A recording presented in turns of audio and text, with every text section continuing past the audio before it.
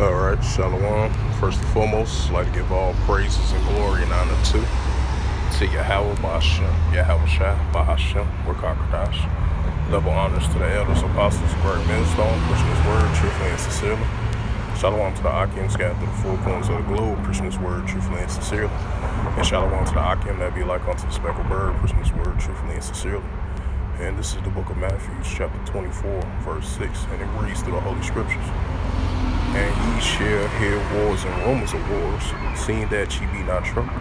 For all these things must come to pass, but the end is not yet.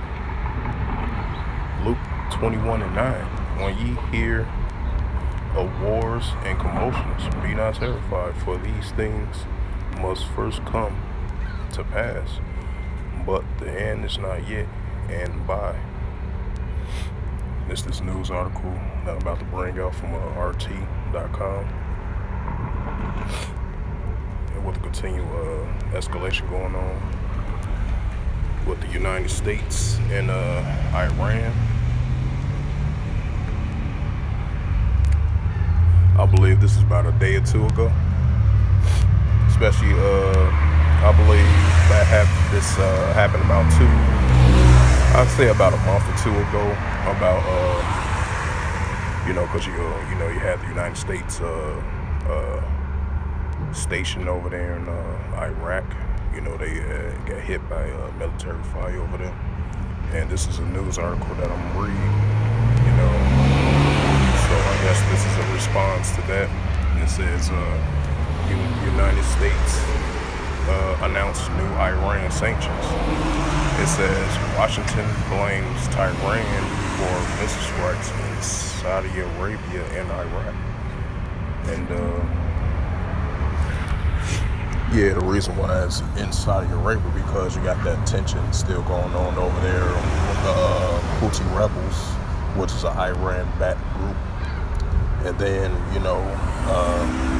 the 2 months ago, like I mentioned before, you got the United States stationed over there in Iraq. And I believe it's some parts over there in Iraq, I can't pronounce the name, it started with an E or I or something like that, I believe. And then, they got hit with a rocket fire or something like that, and almost hit their base station over there, which is located over there in Iraq.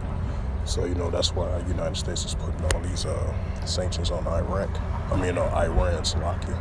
Because, for the past almost a year or so, they've been having that agreement with the 2015 nuclear revival of the 2015 nuclear deal.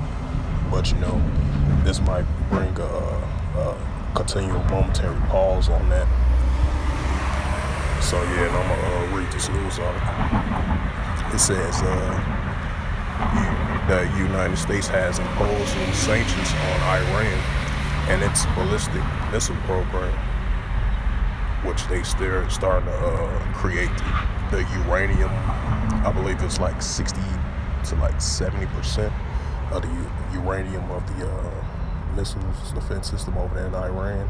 So even if they came with the revival and show some progress on the 2015 nuclear deal, but it still shows Iran is still gonna create their nuclear capability, and still as it is today, And it says, I'm gonna read it again for edification's sake. It says the U.S. has imposed new sanctions on Iran and its ballistic missile program, saying the move is in a response to the strikes of I can't pronounce that word, but it's ERBIL, Iraq, early this month. Oh, okay, so it was early this month rather than 2 months ago. Okay, so it was recently. It says as well as attacks carried out by the Yemen Houthis, which is an Iran-backed group, is allied with the Iranians, to have been enabled to Tehran. It says the Treasury Defense announced on the Treasury Department announced the penalties on Wednesday targeting Iranian procurement agent Mohammed Ali Hassan and a network of companies said to be involved in a supply related materials to the Islamic Revolution Guard Corps, which is the IRGC. It says today's actions followed by the Iran missile attack on Yerevan, Iraq on March the 13th, and the Iranian-enabled Houthi missile attack against a Saudi Aramco facility on March 25th, and the department says claiming Tehran's missile program poses a serious threat to the international security, while pointing to others attacked by alleged Iranian proxies in Saudi Arabia's and the United Emirates, right? Because you know that goes into those recent attacks they had over there in Iran, like the southern part over there, and then it was followed by, got close to over there in the United Emirates as well too. So you know that goes into the increase of the wars and rumors of wars. You know, doesn't matter how many peace treaties that they have with each other or ceasefires, but it's going to continue to escalate once those ceasefires end. You know, because you know we are living in a time of nations to rise against nations and the kingdom against kingdoms as well too. So with that, I hope this quick sit-down lesson was edifying in the news of this news article that I brought out from RT.com, which was published on October 31st, 2022, on this Thursday afternoon.